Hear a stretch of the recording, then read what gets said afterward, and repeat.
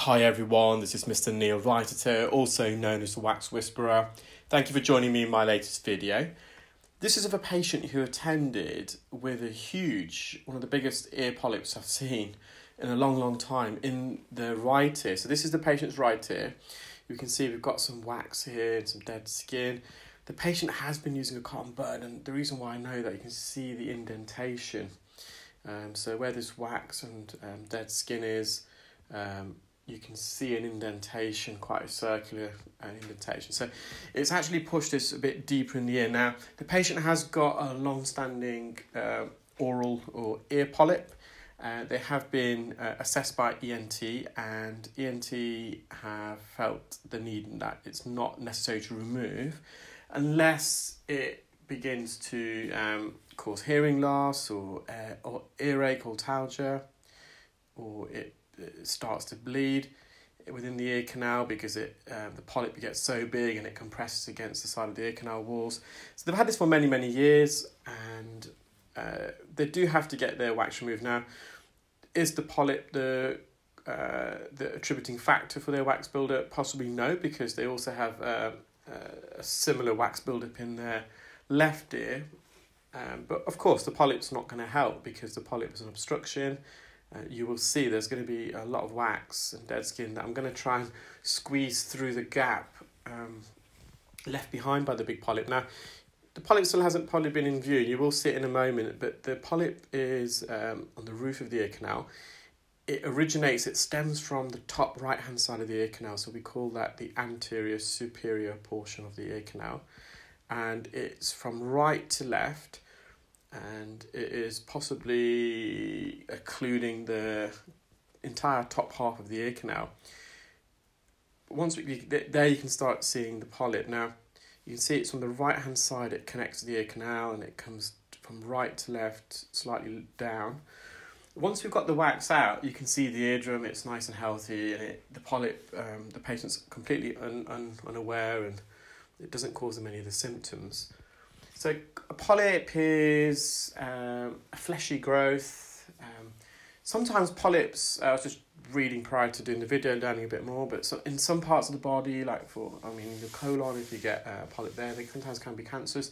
Typically, from what I've read anyway, polyps in the ear are generally not cancerous, and they're only removed, as I said, if it's absolutely necessary for it to be removed. And I know with nasal polyps, they do have a tendency of growing back. So a good friend of mine is an ENT surgeon, and they actually removed some nasal polyps from a friend of mine a few years ago.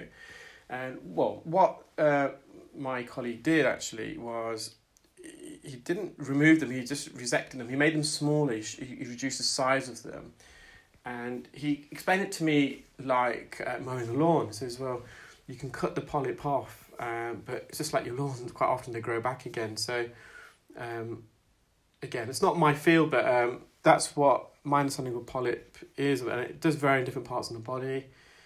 And it's typically, as I said, a fleshy growth. It can be in response to a chronic infection. You can get an otic polyp, so that typically grows behind the eardrum. And it's typically secondary to a cholesteatoma formation. So cholesteatoma is a serious condition where you have a sac of dead skin cells that collects, normally at the top of the eardrum in the region called the attic. Sometimes the eardrum's sucked in because of a blocked eustachian tube, and you've got negative pressure in your ear, similar to when you go on an aeroplane, your eardrum gets sucked inwards. It creates a pocket at the top of the eardrum where dead skin can collect.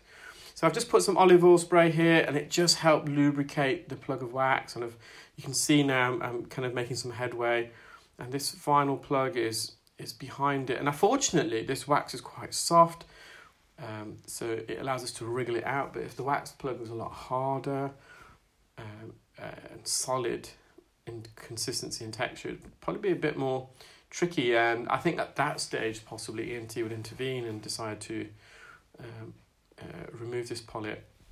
So yeah, a cholesteatoma is a sac of dead skin cells that collects in the attic region of the eardrum if it's retracted, and that can then grow inwards into the middle ear, so the cavity behind the eardrum. It can also go upwards towards the brain, so it can be quite serious. In worst case scenarios, it can lead to meningitis or brain abscess. It can also damage all the inner ear structures, the 3 ossicles, the bones in the middle ear, so it can give you a hearing loss. It can also sometimes affect the facial nerve because that runs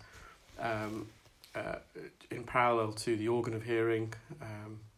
So that's another reason. Now this is extending, as I said, from the ear canal. It's not coming from the middle ear. So another big chunk here, and you'll get a good perspective now. So you can see the ear from the distance. You can see that polyp, and the polyp. The patient, when we're performing the procedure, we're going to be gentle because they do feel it. We're going to be really gentle, not apply pressure on it.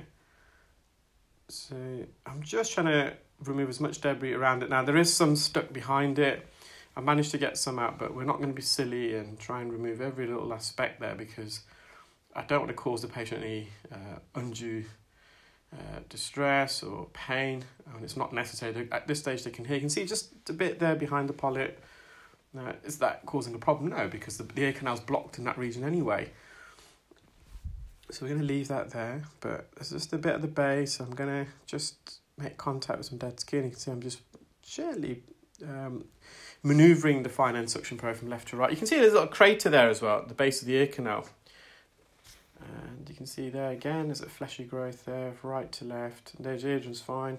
There's a bit of soft wax front part of the ear canal. We're going to leave that. We don't want to overdo it, especially in this patient's ear. So same patient, this is just her left ear. So I would say that it's not the first time they've been several times over the years. I think it's every 18 to 24 months. And their right and left are always synchronous. It's always when one's blocked, the other one's blocked. So hence why I was saying that the polyp is not the sole attributing factor for this build-up in this patient's right ear, because they also get it in the left and they don't have a polyp in the left ear. And this plug came out in one large piece. And if you continue to watch, you'll see a still image of that plug. Eardrum's nice and healthy. There's a bit of a retraction in the attic region, the top part, as I explained before, what that means and how it's caused. Now, there's some dead skin at the base of the ear canal. I just want to avoid this clarinetting, so I'm not going to try and peel it away. Instead, I'm going to tear it away. So it's kind of a new technique that I'm kind of developing here. Normally, with this dead skin, you'll suction it and go towards the eardrum and peel it away, but it can sometimes cause blistering, it can be uncomfortable. Some patients it doesn't, so it's great, and the skin's ready to be removed. This skin isn't ready to be completely peeled.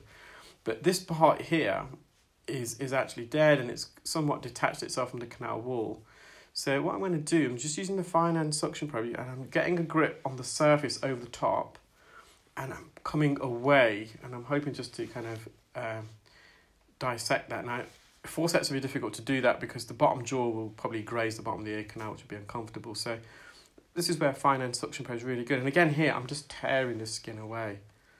So all the flap of skin that's dead, and it's just detached itself from the canal wall, but it's still adjoined to some of the skin further deeper in the ear canal. I'm just kind of almost dissecting it in that region.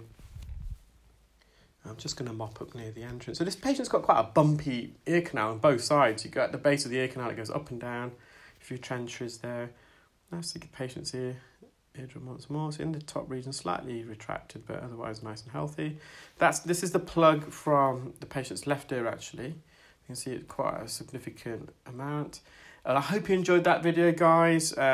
Wish you're all keeping well and safe. And just don't forget, let's all be kind and nice to each other. Thank you. Bye.